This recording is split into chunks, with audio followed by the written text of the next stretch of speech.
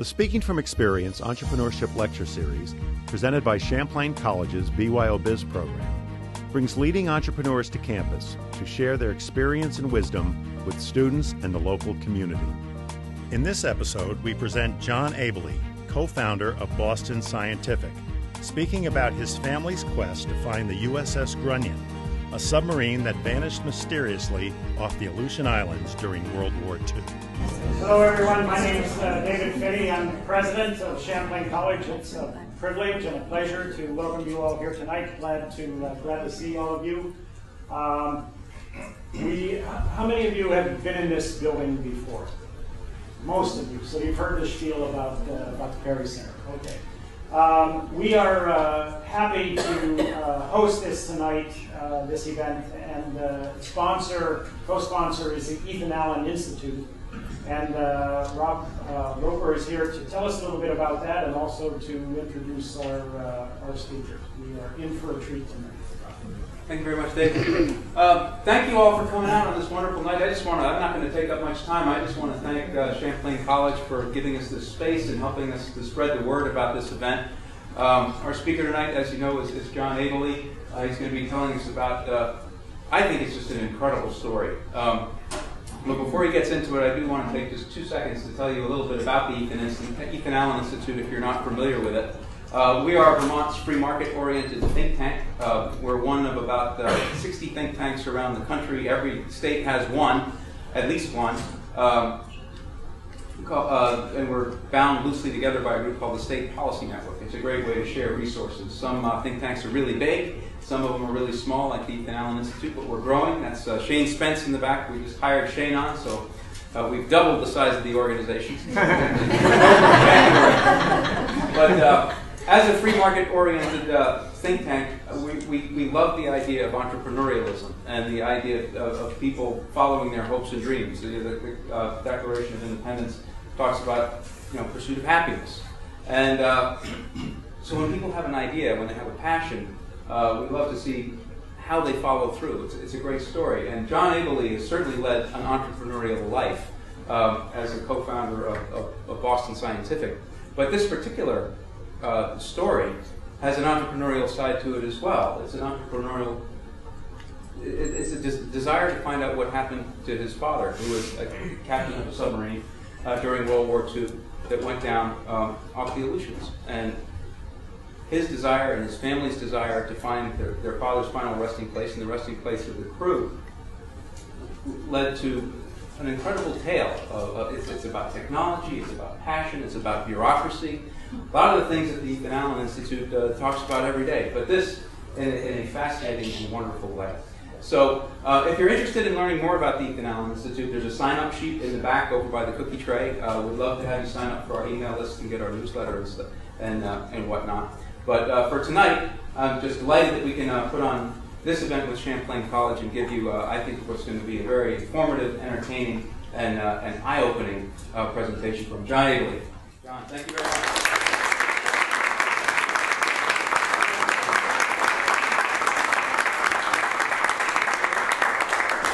Thank you, Rob, and thank you, Dave, and welcome.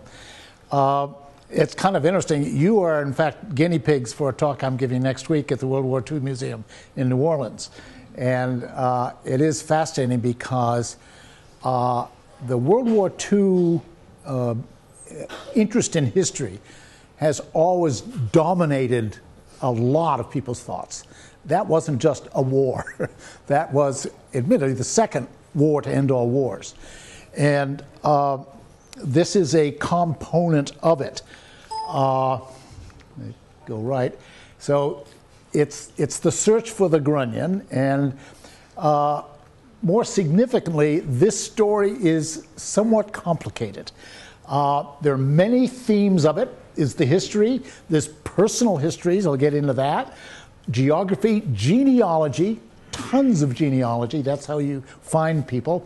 Obviously technology, forensics, international collaboration. Really quite amazing all over the world just for looking for this, kind of interesting. Flock of birds, wisdom of crowds, that's lots of people working towards a common goal without an obvious leader. they establish their own sub-goals and go out and do them. And this is what happened and what made it so fascinating. Perhaps the most amazing is the number of improbables that occurred doing this. There are coincidences, and then there are improbable coincidences. And you will see as we get into this.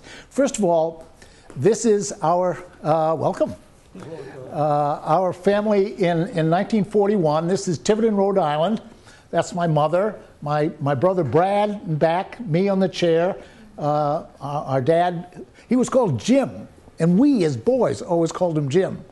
I'm not exactly sure why, but that was what happened. And then my brother Bruce on the other chair.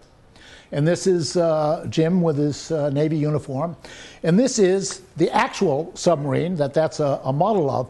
It was called a Gato class, and they made a number of them. This was number 216. Actually, it's not on this, but you'll see it in other pictures. This is its war picture, and they take the numbers off.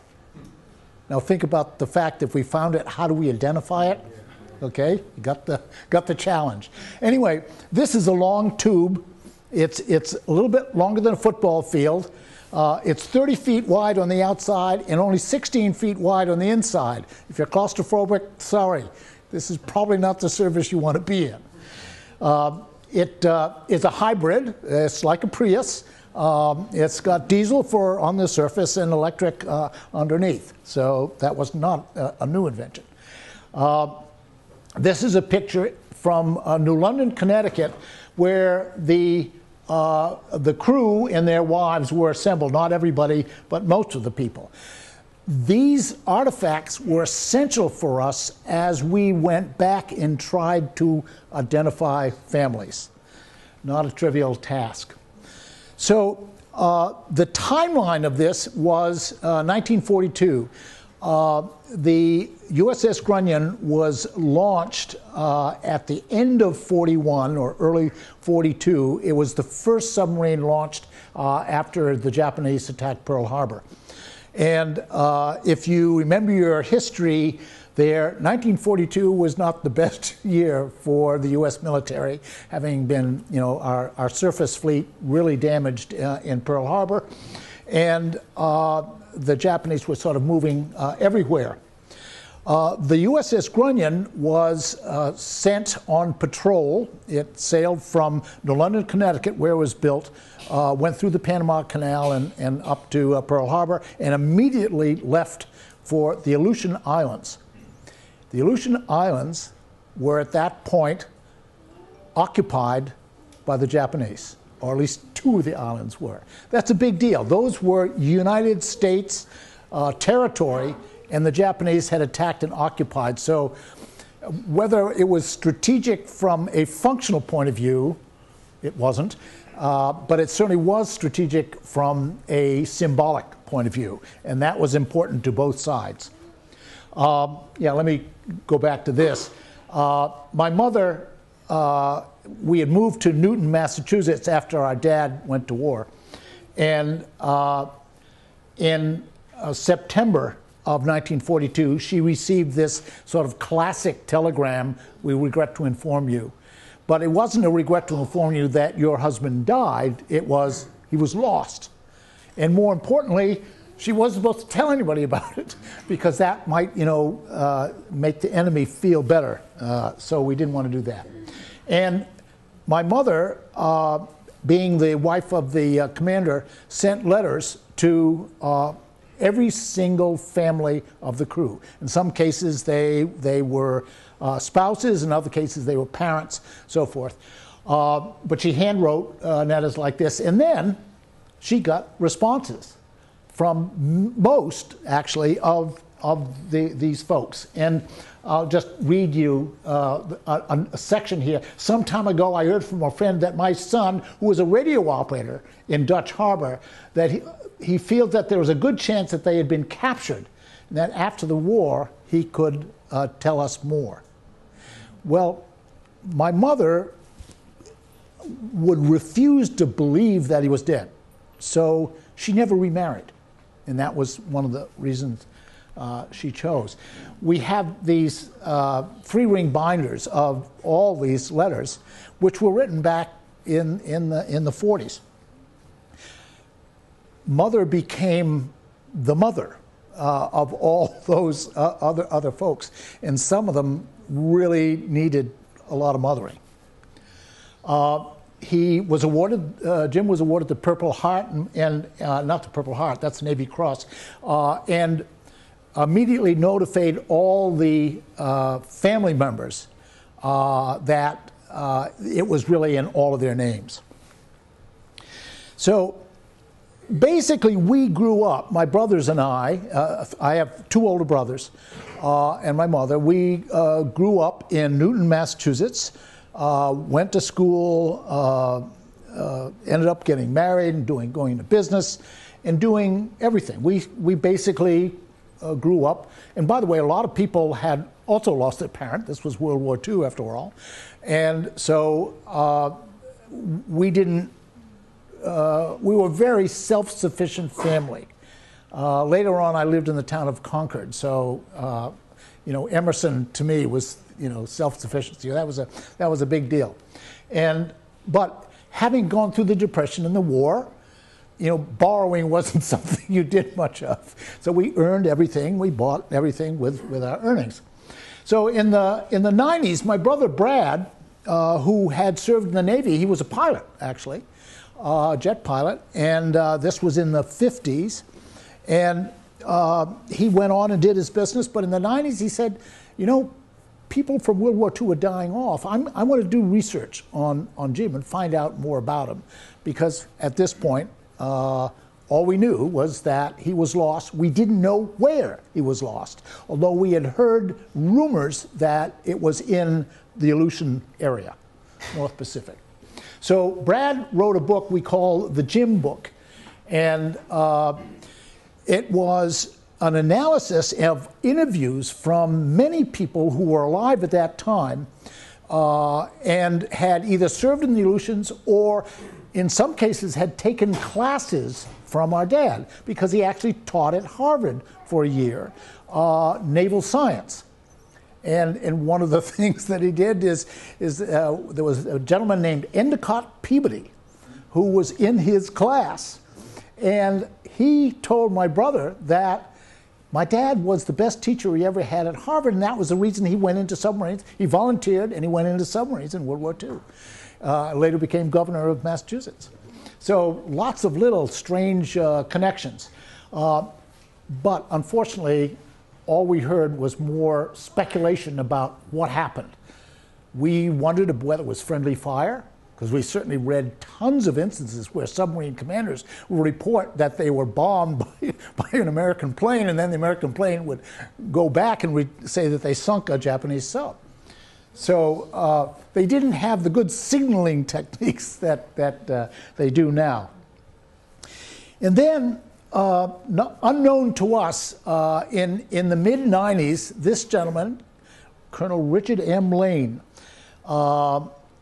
retired colonel and in the Air Force, and he was a collector, lived in Colorado, and he found a map. It's a wiring diagram, really wasn't a map, but a wiring diagram of the Kano Maru. And so he went online to see if he could find out something about it. And we didn't know any of that. But then my brothers, follow this one, my brother's son's girlfriend's boss was a World War II buff. And he came across a post that had been written by Colonel Lane describing the fact that the USS Grunion may have had a confrontation with the Kano Maru, a cargo ship. And so we were able to learn the name of the translator of this article, because it was written in Japanese. His name was Yutaka Iwasaki. But we didn't have a website. And one time I was going through these posts. Now, this is 2002, and in the internet world, you have to think about when it happened because the power of the internet was changing literally daily. And I was able to come across a post that had a Yutaka Iwasaki, nothing to do with the Grunion, but a website. And so I sent him an email and said, I'm the son of the commander of the, and you wrote an article or translated an article in the Kano Maru. Are you the same Yutaka Iwasaki? And literally within 24 hours, I got a message back saying, I am he. I pray for the repose of your father's soul. This is Yutaka Iwasaki, and that's his wife. And this is the actual letter that he sent me. And this, he provided a lot of background information. Took a while to sort of get it back and forth because there are a lot of things that he would send actual articles on. This is the Japanese story, and he translated a few of the words, but the one that is sort of important here is it says, we sunk U.S. submarine. That's what that says right there. So that was interesting, and it did talk about a battle that took place in the Aleutians. That gave us a head start, and we did more and more research, and actually in one of the famous books about the Aleutian War, and there aren't many books about the Aleutian Wars. I don't think either side was terribly excited about writing about it. It was a bit embarrassing. In many cases, they lost more people to weather than they did to each other. But this is the Kano Maru. It's beached on a harbor in Kiska Island, and they have boats where they were trying to unload it. So a lot of the cargo of this ship made it to Kiska. The job of the submarines that were off Kiska was to interdict the shipping that was coming from Japan to reinforce their garrison, 5,000 people, by the way, on Kiska. So just a little geography here. So here's the North Pacific Ocean, and this is the Aleutian Island chain. North of that is the Bering Sea, going up into the Alaska and Siberia. And at this point, here's a blow-up of that. Here's the Aleutian Island chain. And this red line indicates the portion of United States territory that was occupied by Japanese forces. They had another 5,000 on Attu. That was the furthest west. And here's Kiska. And actually, you can't see it, maybe a little corner of it, but that's Russia, then the Soviet Union. And then over here is Dutch Harbor, where there was a U.S. naval base, which experienced this in 1942 in the process of their attacking Kiska and Attu and occupying it.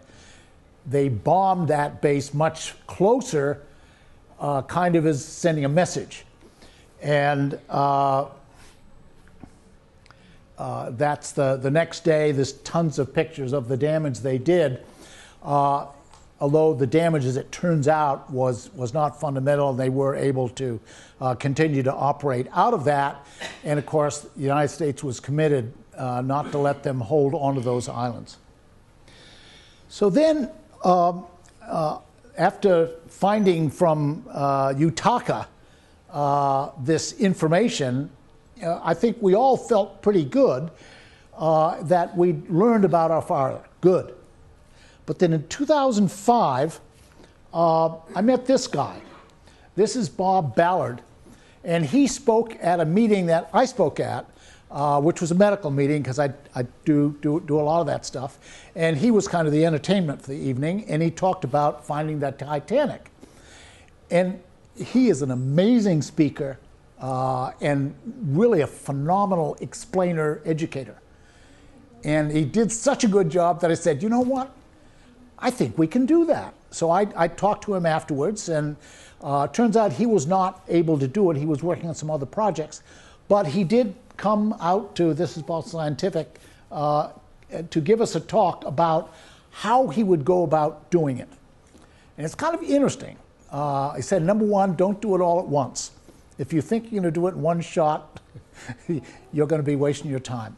This is going to take a little bit more time than you thought. You've got to have planning in between. And you will learn a lot, but you won't be able to process it all. And that turned out to be quite true. The second thing he said, the way I found the Titanic was the debris trail. When the thing was sinking, stuff was falling off it. So what you do is you follow that little corn, Hansel and Gretel style, into the actual target. And that turned out to be useful for us as well. So in 2006, we hired a crab boat. That's not exactly an underwater research vessel. And this was a 1970s crab boat, but it has several neat features. It has cranes on it. There's a crane there, and here's another crane here. Obviously, it's a crab boat. It's constantly lifting up huge traps from underwater, so that was very, very useful. And it had a big open back onto which we could put these cargo containers, and those became offices, if you will, or storage, whatever it is. However, we're going to the sea north of the Aleutians. Now, I don't know if you know anything about the weather out there, but it's not the best in the world, and they've got that. There's a television story, something about the dangerous catch or something like that, gives you an idea of the fact that it is sort of tricky.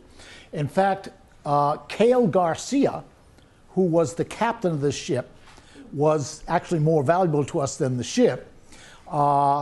Most people doing research for underwater projects like this would get a ship that has what they call dynamic positioning, meaning they can set a button and that has sideways propellers as well as forward and back propellers, and it keeps it in the same geographic position. We didn't have that, but we had better. We had Cale, and he was a guy with a lot of knowledge, and the entire front cabin had been stove in at one point by waves in one of his trips, so he knew the weather out there. These are sonar towfish is what they call them. This is about the size of a motorcycle, a little bit wider, and there's a second one right here. One is at a higher frequency than the other. Now, side scan sonar sends out signals to the side, both sides, and it waits for reflections of those signals. And if you hit something metal, you get a pretty good reflection. If you hit a rock, unfortunately, you also get a good reflection. So there's a little bit of a luck of the draw of where your target is. Here's how it works. Here's the sort of the ship up here. There's a long steel cable with equipment, conducting wires in it. And it's connected to what's called a descender, which is just a very, very heavy weight.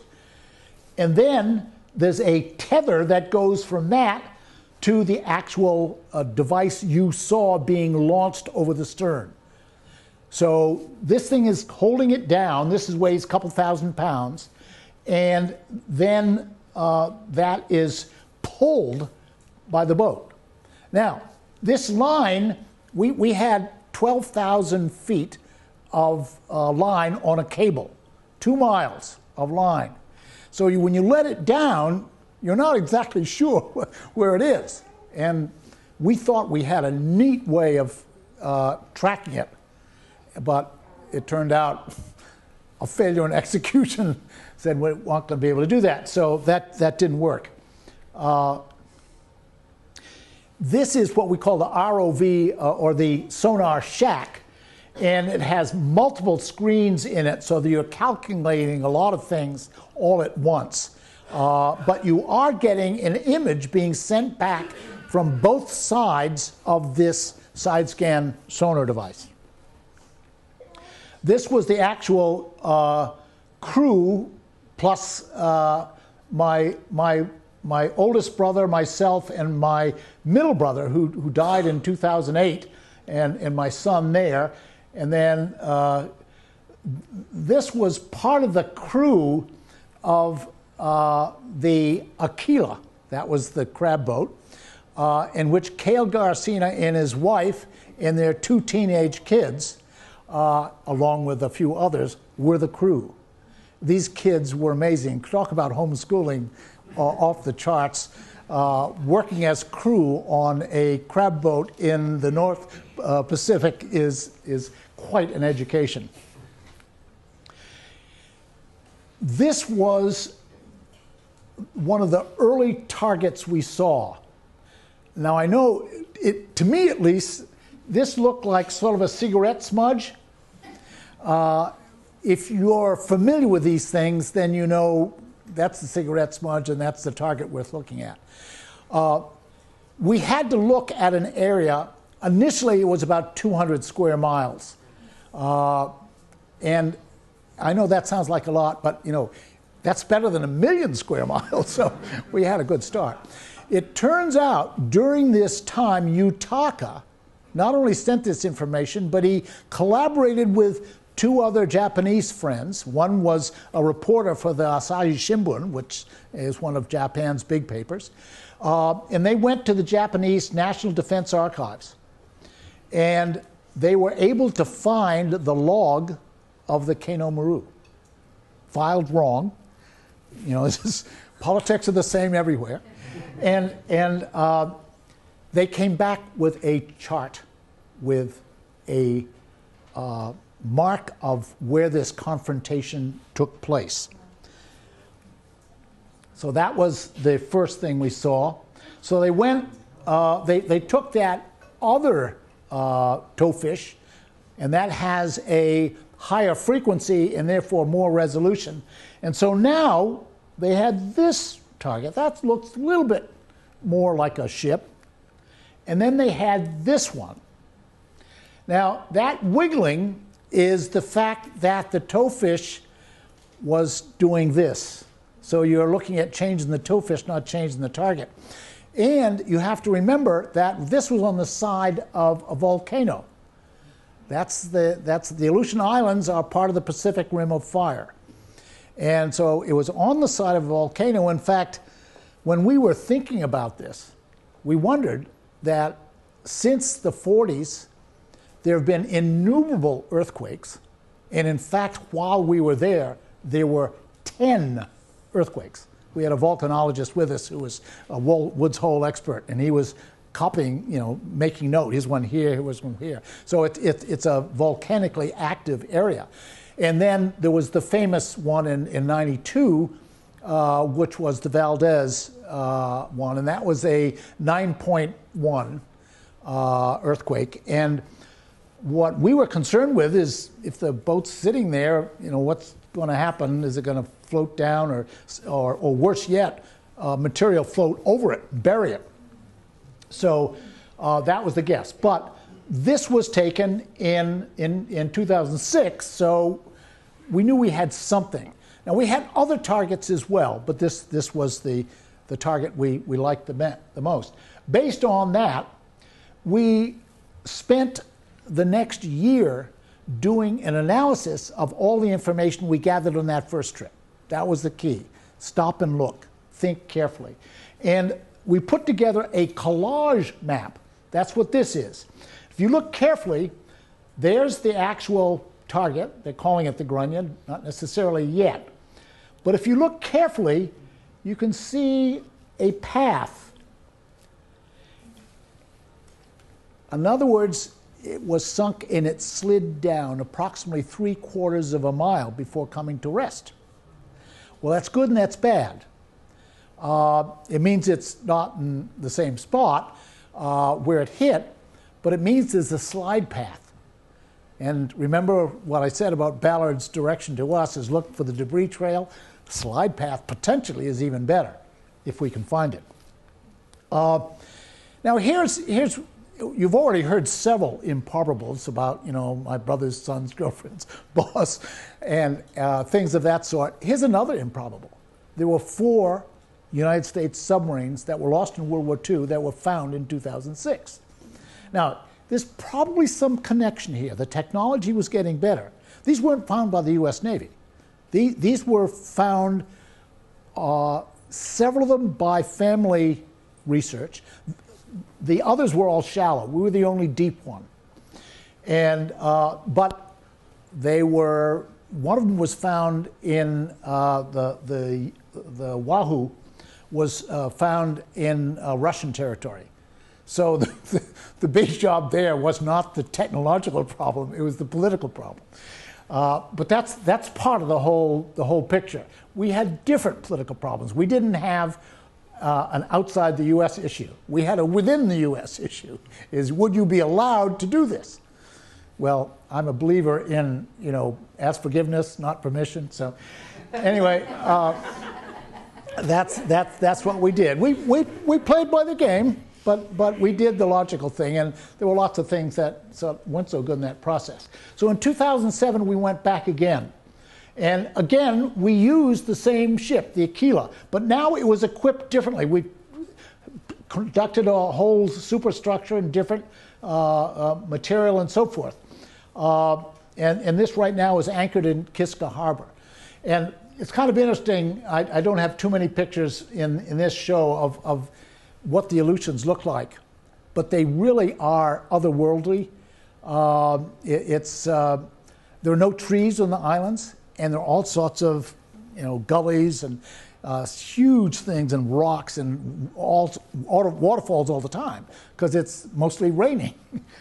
And this is the crew, and it included a number of interesting people. One of them was a writer for the National Geographic, which was kind of neat, except the day we get out there, they said, forget about it. We think we're not going to fund it. After all, the likelihood of this being successful is almost nil.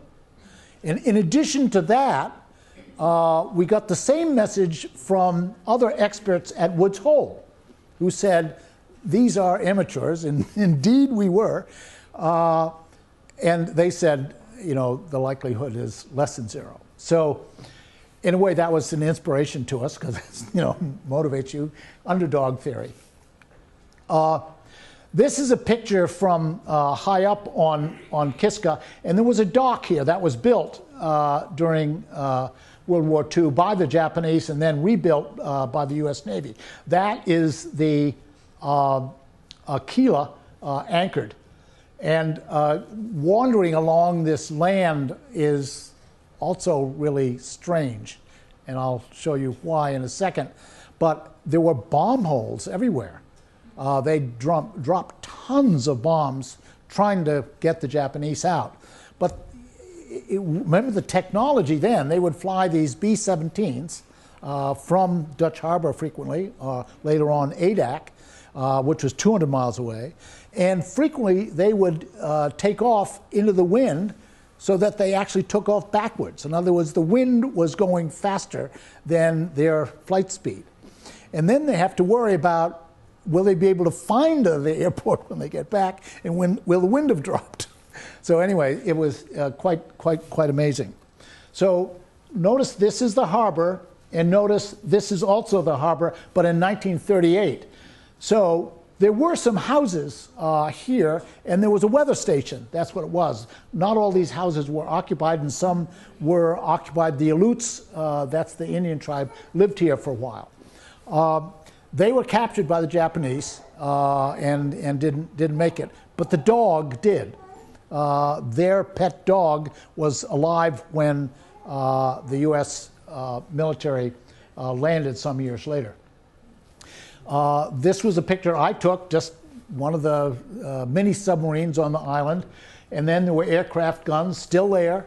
So it was kind of strange, sort of a Rip Van Winkle gap in time metaphor.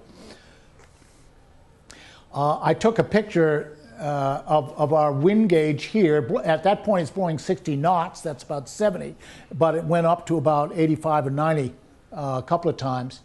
And at that time, we were safe in the harbor. But it's sort of a reminder that the weather can change quickly. This is a picture of the front of the ROV. It has several cameras there, there, and there. It has a sonar, but a short-range sonar. Then lots of lights, and you need very, very powerful lights. You can't, the vision, you couldn't see that far when we were underneath. That's a picture of the back. It's got multiple propellers on it, but it's a little bit like operating those, you know, the game where you have the little claw in the amusement park and you're supposed to pick up the doll, and the thing is always operating out of sync to your motion of your hand. That's the way this felt. I was not an experienced ROV operator. I operated it for a while, and but it was clear that one needs a little bit more experience. And fortunately, we had a good one here. And this is the way it worked. Here's the winch with its 12,000 feet of cable on it. The ROV, this is a crane that folds out and takes this pulley. The wire goes from the cable here over the pulley and then out. And this is the it's in essence the descender. It's got a different name for the ROV. It's called a clump. But what it was is a railroad wheel. So it weighs about 500 pounds. And there it is being ready to be dropped by the crane. And it heads down. And this is in the ROV shack where you're looking at these monitors of what's going on. And there was a difference in the quality of skill of these folks in there. I was the nominal project manager, but being a project manager and not knowing very much is always a bit of a challenge.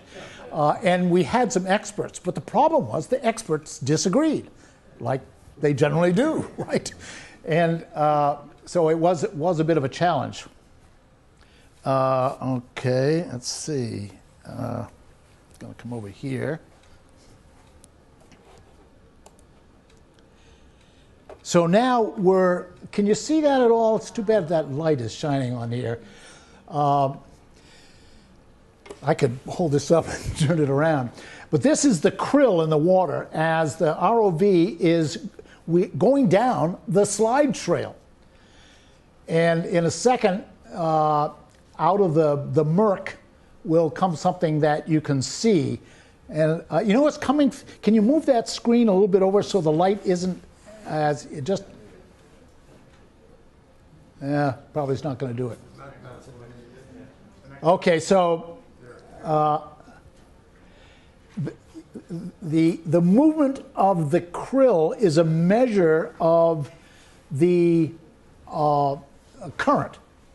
And because of where this was located, the current came from two directions. And so guiding this thing was very difficult. Now we're looking at the stern of the submarine. And of course, that was quite something to see, because at this point, it's actually fairly complete. This in the center, or in the corner rather, this is the arm that with a camera on it that's on the ROV. And again, I'm sorry, it's not too dark, but yeah. Anyway, that's it, and good, much better. That is the rudder guard, or the propeller guard rather, which was one of the means for us to identify that this was the USS Grunion, because others had those removed. And this is the actual stern, the rudder guard. Down here, oh, that's even better. This propeller, that's the rudder. And this is a dive plane, but it's in the fully down position. So that's a forensic clue of what actually happened and why that boat is on the bottom.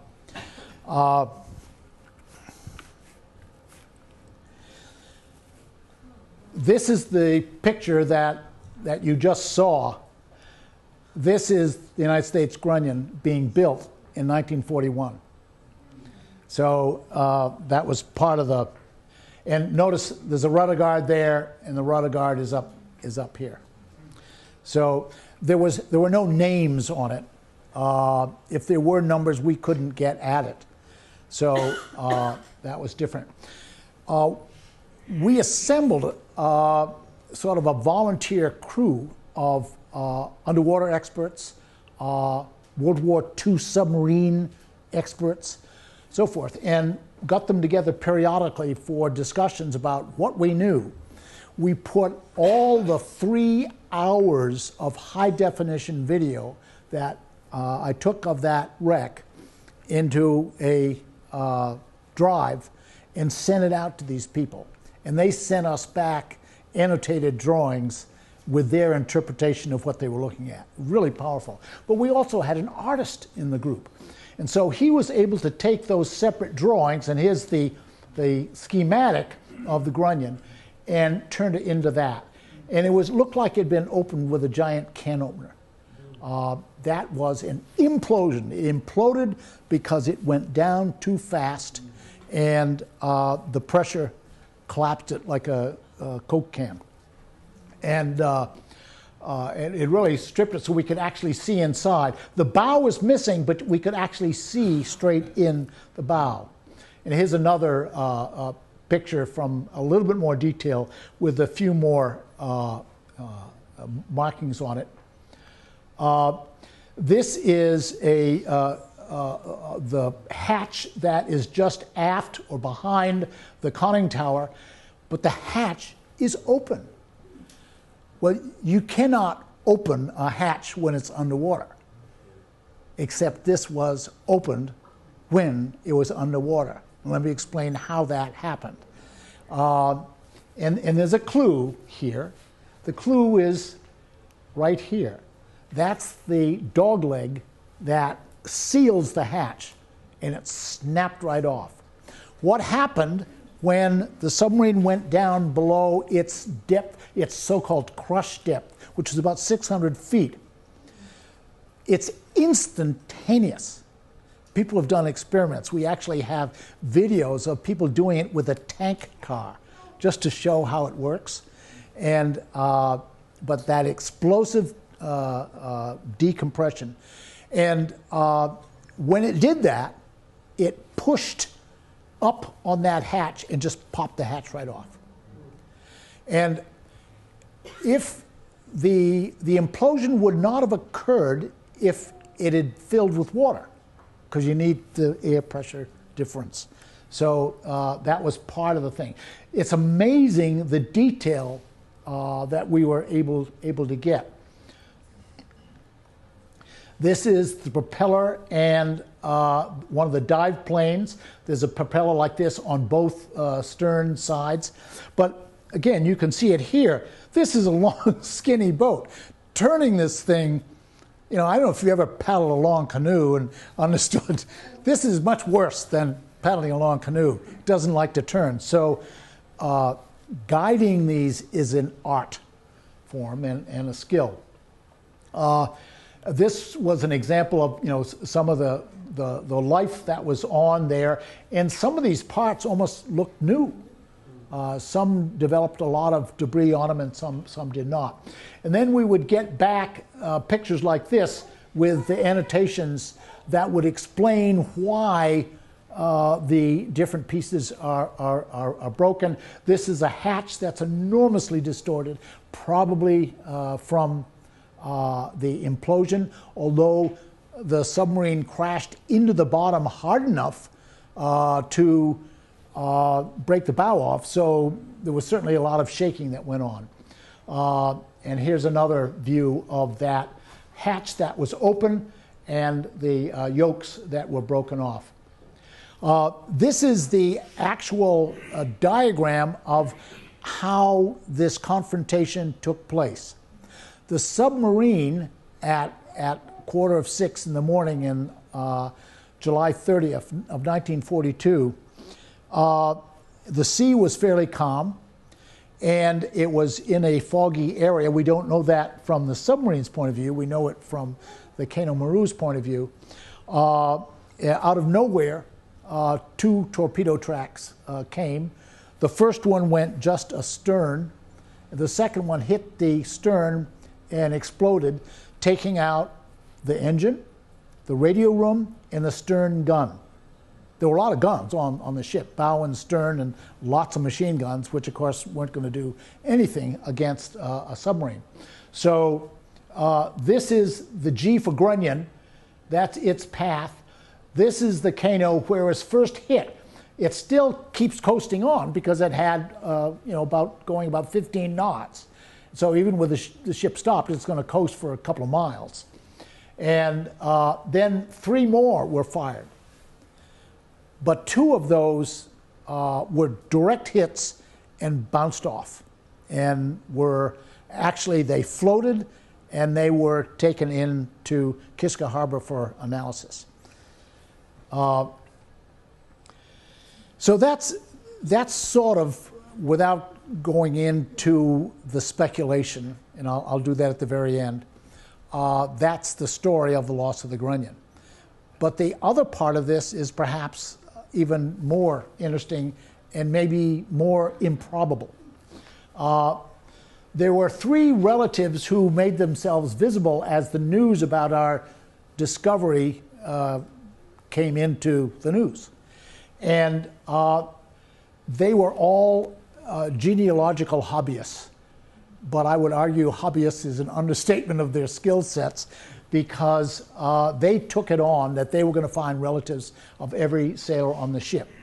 And this is actually the cover, not the cover, the head of the second page in the USA Today picture, in which we've gotten pictures of all of these folks, and we now have histories on every single one of them. And this woman here, Mary Bentz, has been guiding this. There's an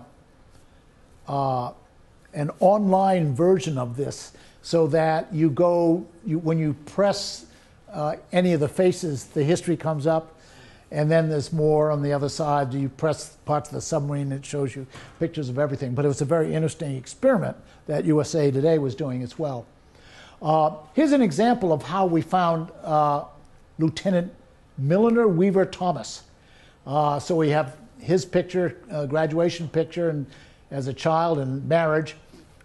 And here's how he was found, because his name wasn't Thomas, or the son wasn't Thomas.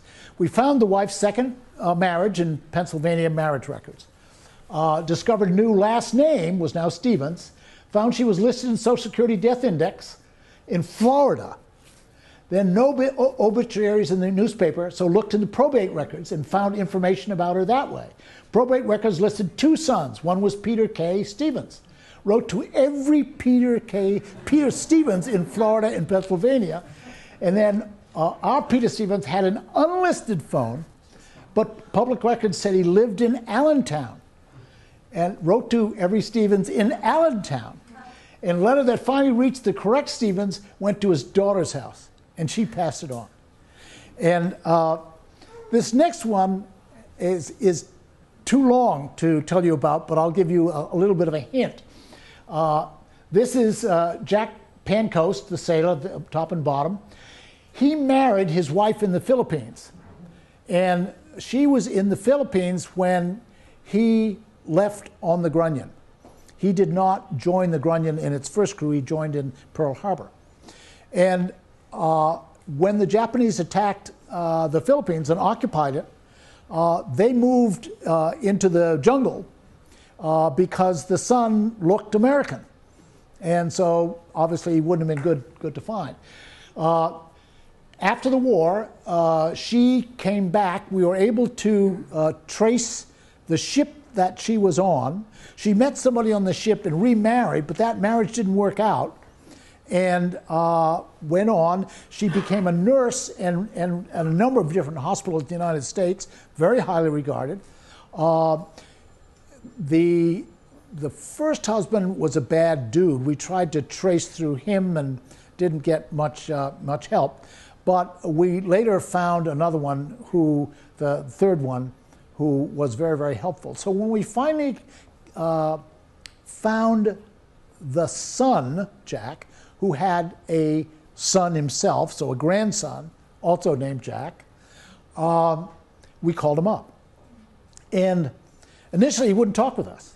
You know, what are you talking about?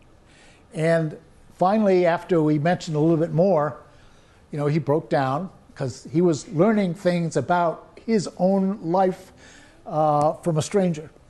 And also the son the same way. But that's genealogical detective work and persistence that is pretty phenomenal.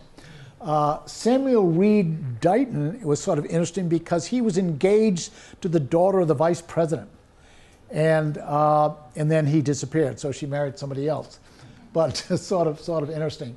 And then this woman here, Carolyn, who was the wife of Stephen Serverchek, who was a cook, she actually came to our memorial service in 2008. So it's pretty amazing detective work. Part of the ability to do this was that we were able to get stories printed in a lot of local papers, over 100. And I think there were 3 programs in the Today Show, and people say, well, you know, why are you doing this? We're doing this because every time we do this, we get new leads. We find out more about the story. This is what developed our crowd for crowdsourcing, so to speak. And I remember on the last relative was found the day we found the submarine, which is another sort of improbable. And she was found because they had a name, and Mary Bentz, the first one on that picture list, and also in the U.S. News story, called her up, and she said, "Are you related to?" And she said, "I have his Purple Heart hanging on the wall." So it took a while, but a book has been written about it. I'll show you that. And because we had so many extraordinary pictures, we actually produced a photo supplement to it as well. And another book is coming out by Mary Bentz that is more detailed stories of all these sailors. It's fascinating what you learn. This is 2008 when we had a memorial service, and we got almost 200 people there, various relatives, which represented about 3/4 of the sailors. A lot of them didn't make it. And at that time, and this is another improbable, the U.S. Navy officially recognized that we had found the Grunion. Now, you may or may not appreciate the fact that that was almost a bigger task than finding the Grunion. This, by the way, the ship you just saw, that's the USS Cobb. That is a sister ship to the Grunion. It's a Gato-class sub, as is this. And so we were able to go in and verify pictures of that with what we were seeing. This is the forward torpedo tubes, but it gives you an idea. There's not a lot of space in there. You got to move around. But we even brought Yutaka in by Skype. You know, wonders of technology that's cheap, that you can do amazing things. He came to our memorial service. And then another rather amazing improbable, and that's this thing. This bell is mounted on the USS Cobb. This guy is ringing the bell during that service. That's the actual picture of the bell. But we found this bell in the Greenville, Mississippi Welcome Center.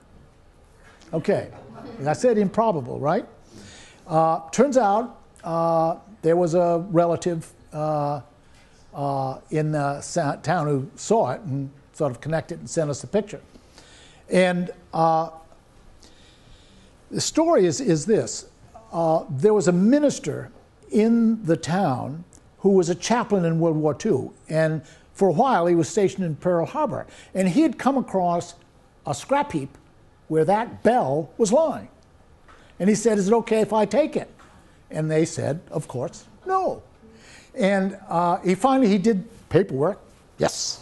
And then he went off to sea. And then one day at sea, they had an offloading of stuff, and he gets the bell. And this is not something you tuck in your suitcase.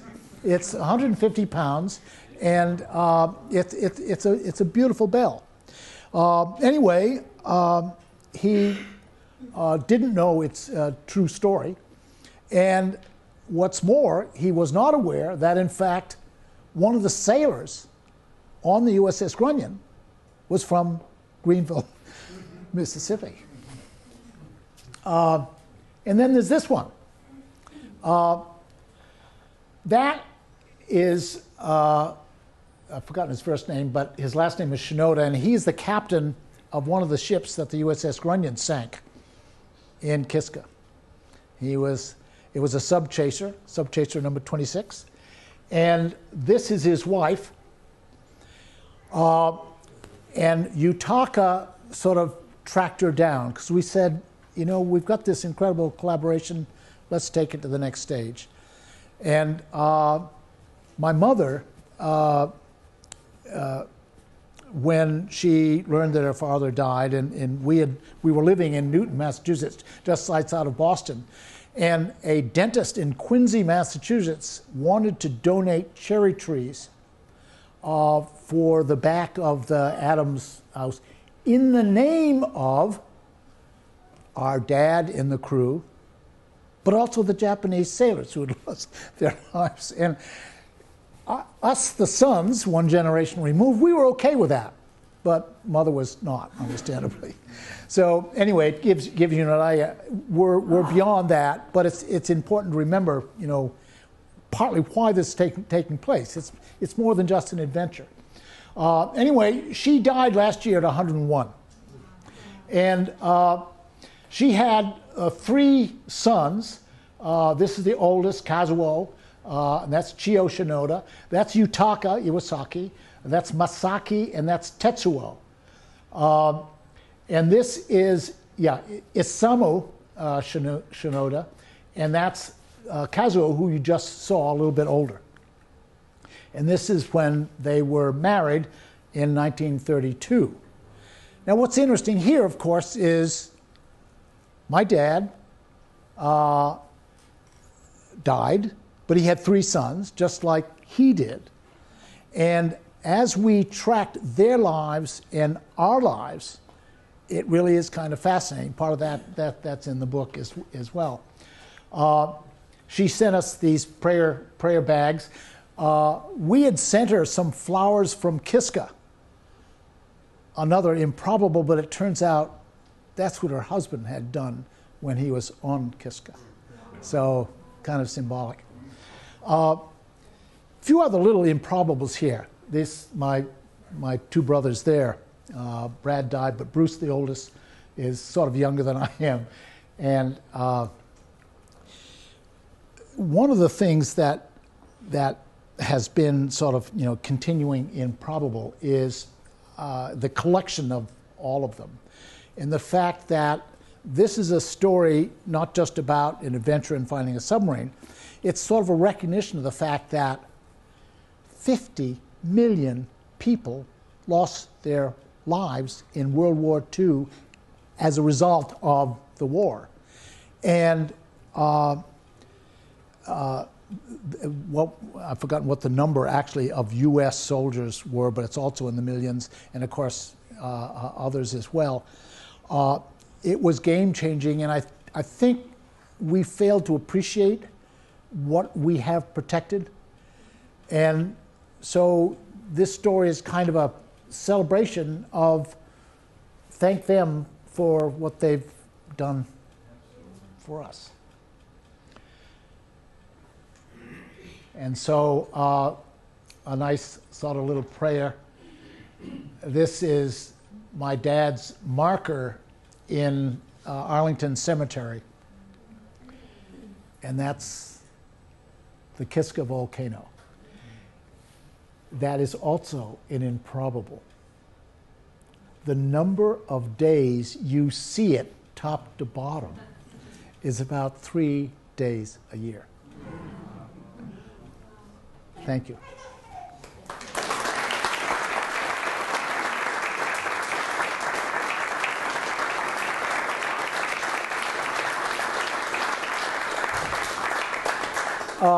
Any questions on it? I've got a lot more to tell. Yeah.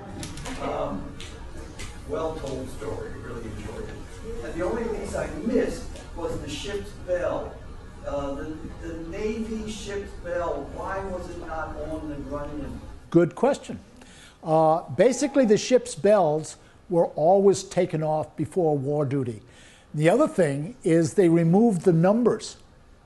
You saw on the cod, it had the big number on it. Well, the Grunion used to have that, but they always painted those over before they went to war. But they removed the bells as well. Now, let me tell you one other thing that's kind of interesting. What's the speculation of why did it sink? They were shooting shells at it, yes, but those shells would not have penetrated the double hull at all.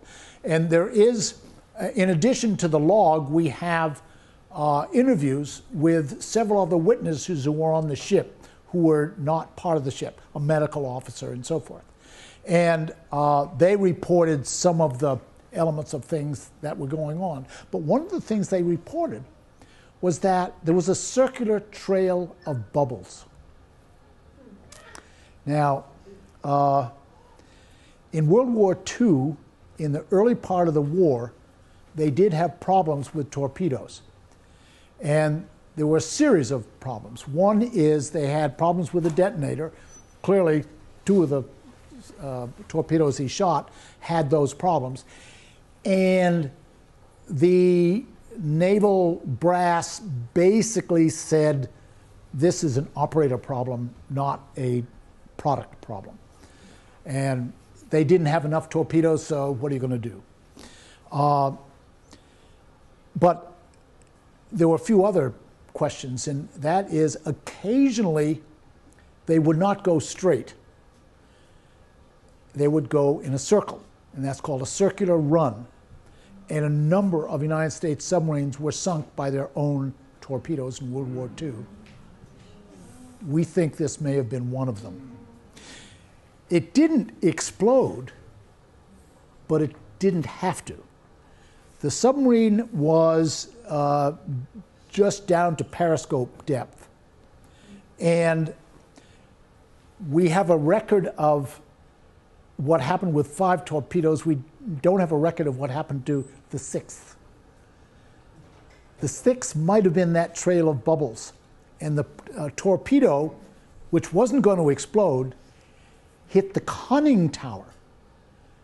And the crash, with, it's a 1-ton object moving at 40 miles an hour, would have been dramatic. The submarine had already undergone depth charging, severe depth charging. And through further forensic research, we discovered that the submarine had been hit when it was back in New London by another ship that hit the dive plane. Now, they checked it out, and it worked, so forth. But we think what may have happened is with that tremendous crash, they weren't sure what had happened, or maybe they heard and weren't sure what's going to happen next. And so they sent it down to dive, but it got jammed. Those were mechanical systems. If you ever had a gear that jams in one direction, you know what I'm talking about. And the submarine takes a steep angle. I'm sure they blew tanks to try to straighten it out. But basically, they've got something like 2 minutes before it hits 60 feet. And it's now at a steep angle, and you're trying to grab onto these things. They were in a very, very difficult position. Once they hit 600 feet, it was lights out. That was it. You said it took 2 minutes to hit 60 or 2 minutes to hit 600? 600. The submarine is 300 feet long. 600 is 2 submarine lengths. So it doesn't take too long. And the speed when they're going down can get very, very high. So we don't know. That's a speculation. But sort of added in with everything else, we're confident that a shell could not have sunk the ship. And they do report that they hit it, they said. The Japanese report said, and everybody on the ship yelled "banzai," and they were pleased. And there was a underwater explosion, they heard, and then a huge bubble of oil. But we think that may have come when it imploded. It was 3,200 feet, about a little. It's very, very interesting down there. We've got videos, and you see jellyfish, look like basketballs, and it's really, really amazing stuff. Yeah. Two interrelated questions, I think, on these here. So you were looking for the relatives as you were looking for the ship? I'm sorry? Were you looking for the relatives? Yes, the relatives of the crewmen. As you were looking for the ship at the same time? Well, that was the fascinating thing about this crowd that we had, because they took on these tasks and they managed themselves, and then would come back and say, "Oh, you've done all this, wow." And so we sort of coordinated it, but that was done simultaneously with the other things that we were doing. And we had other people doing research on their own and then sending us all these connections. And that was sort of the heartwarming part about it. It was an incredible collaboration with people who didn't know each other. We had people from Australia, in Brazil, in Israel, who had these very interesting pieces of information. And so you were pointing out in the beginning 4 subs were found in 2006. Yeah. Do you think it was the connectivity of the internet that helped locate them? Oh, we never could have gotten it without the internet. That was, I think now, even as my memory starts to go downhill a little bit, I'm saying, I carry the rest of it in my smartphone. And I'm netting out, maybe even slightly ahead. So in this case, people were dying off, but the internet was getting stronger, so we were able to reach more people and relatives of more people before they died. And we gave a lot of talks, and when that happened, people would feed back new information to us. It was really a fascinating thing that I think goes on in a lot of different situations. This one was particularly powerful, I think, because clear motives and a very diverse group of skills of people involved, and backgrounds and cultures. And if you've ever read The Wisdom of Crowds, that's kind of the key to, that's how you get collective intelligence. Yeah. You make it sound very easy, but wasn't it extraordinary that you could find that submarine? That's the most improbable of improbables. When we dropped that ROV down, we found it in 20 minutes. And we had we had an expert on from the Woods Hole, David Gallo, and he talks all over the world. And he said, this can't possibly happen. And my other question is, how many submarines would have been launched in World War II, and how many sank, were torpedoed? 270 and 52. What? 270 and 52. All from Groton today? Oh, no, there were some later on from Portsmouth and from San Diego. And the Japanese claimed that they had sunk 400, which was it's great story. We launched many more than other countries? Submarines? Oh, yeah. I mean, the story of World War II was industrial might. We figured out how to make things fast. In Portsmouth, New Hampshire, they were turning out a destroyer every 6 weeks. Now it takes about three years. Long story. And But how old was your father? he was 39 when he died. I'm being there and watching this thing, and we did a little ceremony, and I took water from the area over the sub and put it into vials, send it out to all the relatives. And my comment was they wanted to be found. You know, we had help. Call it whatever you will, divine guidance or something else. That's why the list of improbables, it sort of blows our mind. There's another sort of strange element. When we did the sonar search, we also looked for some of the Japanese ships that had been sunk. There was a destroyer, and of course, the substations my dad sank. And we sort of saw them on sonar, so we went to find with our ROV. And we could not find them. And we had a Japanese person on the ship who happened to be head of the sonar, of the ROV crew. And he said he had talked with Yutaka and other people in Japan, and he said the Japanese did not want to be found. So, yeah, I mean, did not want to be found. Remember, after World War II on the islands, you know, there are a lot of people who never gave up. They were still there in the late 50s. So that's what makes it a fascinating kind of social cultural thing, as well as all the other technological things, the collaboration and the improbability of a lot of things happening all in one project. Yeah? I'm just curious, you had a schematic of the boats, the encounter with the Kanemaru got hit and then kind of drifted off. And it was interesting that the track of the Grunion was kind of interesting in that it all of a sudden it turned around on itself and went back. Would that be a normal military tactic in that kind of situation? I'm just wondering why. The stern gun was inoperative. Pardon me? The stern gun was inoperative. To get out of the way of the bow gun, you go behind the ship. But a lot of people, we don't know.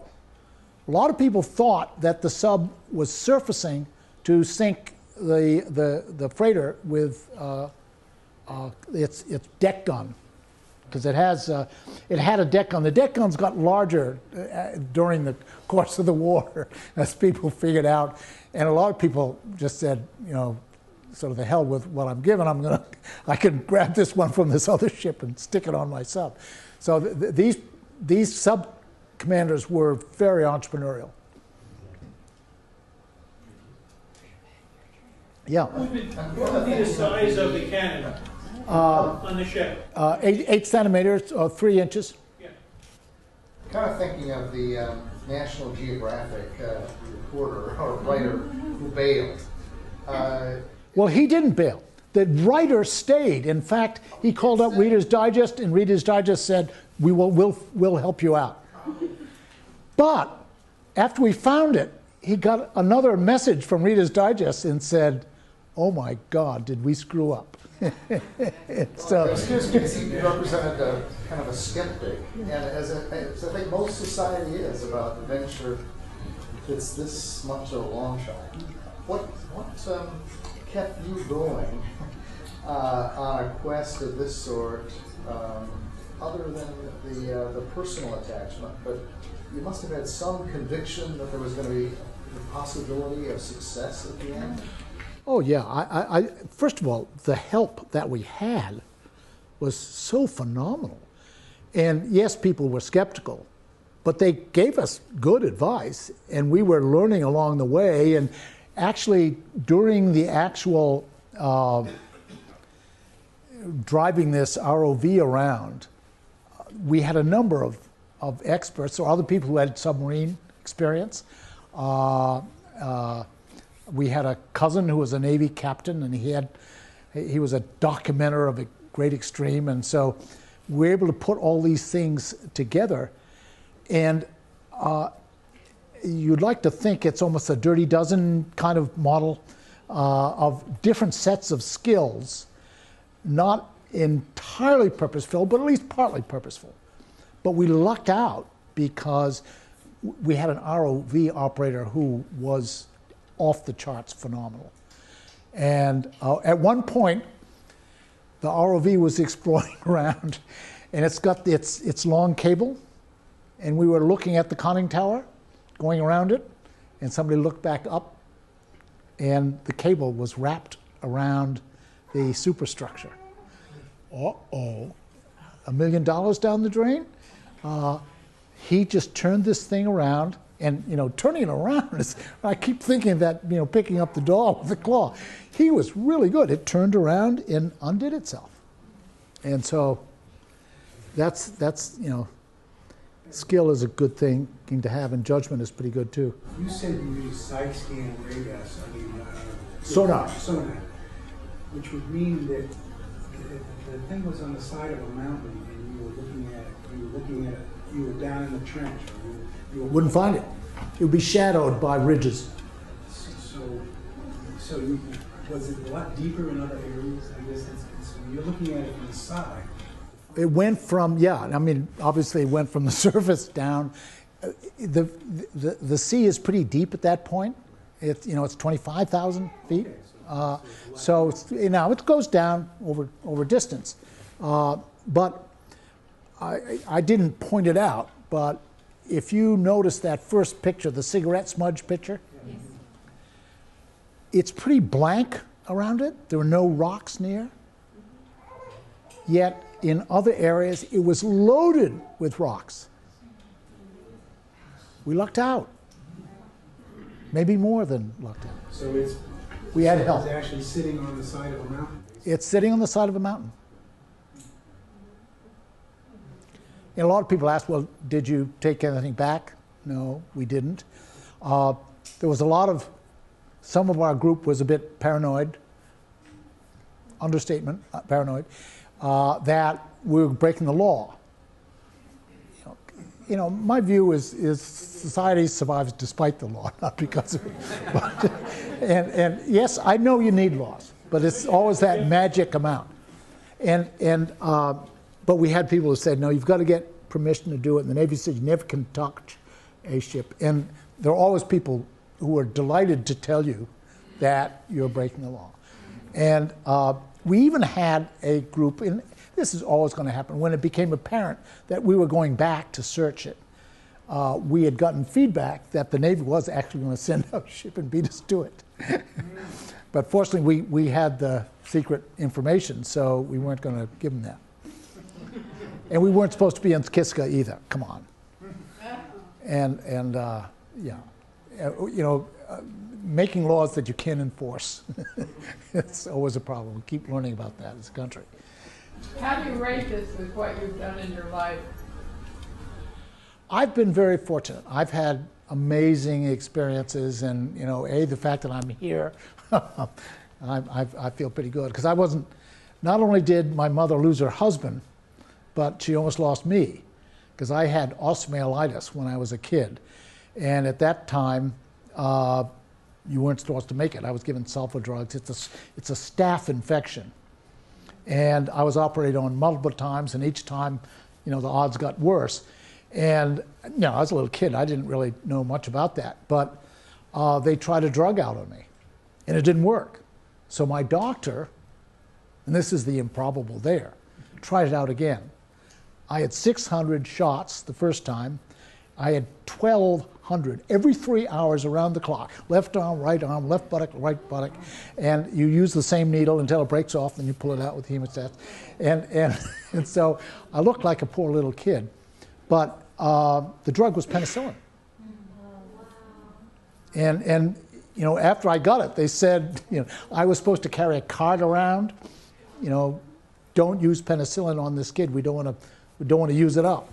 So, and this was early in World War II, and that's how I got it, Navy child, all that sort of stuff. But my mother was enormously resourceful, and so I'm, to me, it's all been a similar sort of thing. And my passion now is understanding the social physics of collaboration.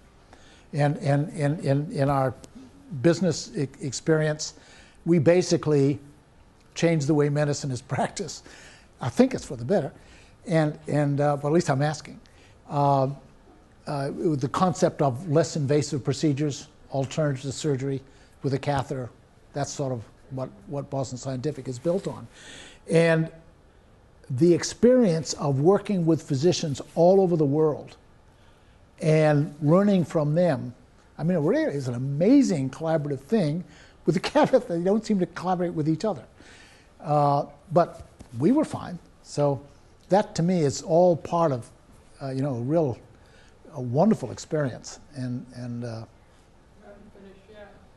No, lots going on. Yeah. Well, thank you for being a good audience. My pleasure. Thank you, everybody, for coming tonight. I think the story lived up to its billing. And I look forward to doing more things like this with Champlain College. I hope that the Ethan Allen Institute partnership can continue. And as I said, if anybody's interested in learning more about the Institute, we have a sign-up sheet in the back. Thank you very much for being here.